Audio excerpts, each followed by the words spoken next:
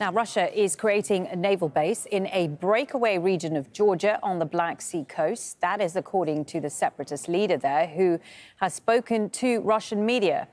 Moscow recognized Abkhazia as an independent state after fighting a war with Georgia in 2008. The region's self-styled president says he signed a deal for Russia to have a permanent base there. This comes as Ukraine expands attacks on Russian-controlled Crimea. Kyiv's targets last month included the Black Sea Fleet Command headquarters in Sevastopol.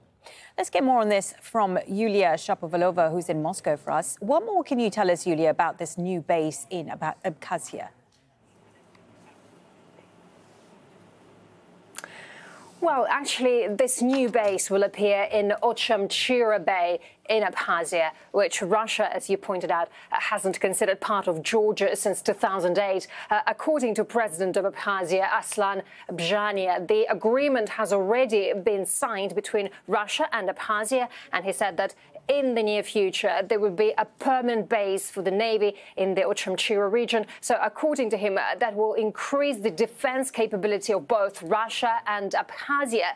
Abkhazia also added that a lot has already been done in the field of military cooperation between the two countries. But basically, both countries still have to take more steps. And we know that a number of personnel is to be trained there for that. Russia currently does have permanent military bases stationed in Abkhazia and another Moscow-backed region of South Ossetia. And throughout the 2000s, Russian-controlled Bay was used for the joint deployment of civilian ships and military boats of both Russian and Abkhazian Navy. And in January 2008, the base was transferred to Russia. And now there are patrol ships and Coast Guard boats that belong to the FSB border service there. And Yulia, what has the Kremlin actually said about these developments?